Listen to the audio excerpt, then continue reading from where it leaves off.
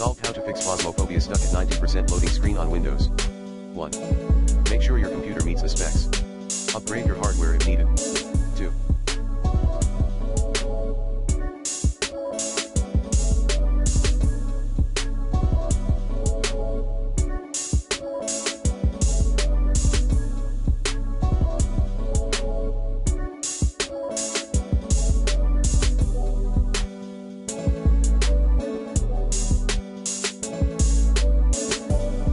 Update your graphics driver using the recommended Avast driver updater in this video guide.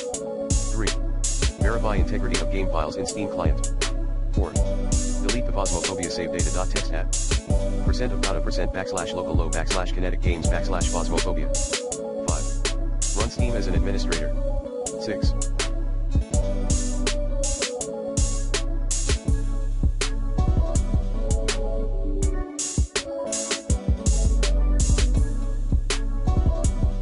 Reset your network. 7.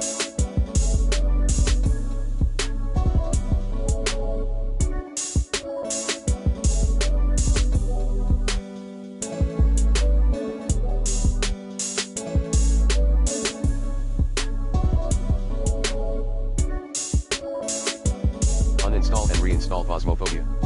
Note, clean percent of data percent backslash local low backslash kinetic games backslash Phasmophobia folder as well.